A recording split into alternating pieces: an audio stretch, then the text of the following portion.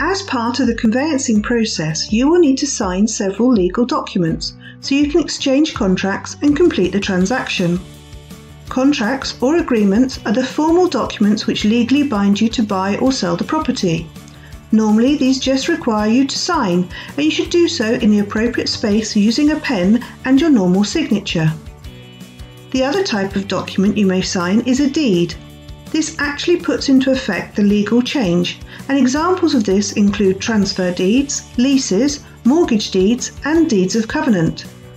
The difference here is that your signature needs to be witnessed by another person who is confirming that they saw you sign the document. You should sign in pen using your normal signature. The witness then needs to sign and print their full name, not just an initial, and address. This witness must be over 18, unrelated to you by blood or marriage or cohabitation, and independent, that is not another party involved in the transaction. If there is more than one of you signing, the same person can be a witness for you both, but the witness still needs to sign and put their details down for each of you.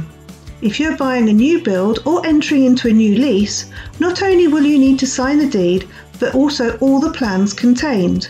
Your signature here does not need to be witnessed. Before you sign the documents, if you have any questions, please do not hesitate to contact your MBM conveyancer. Thank you for watching.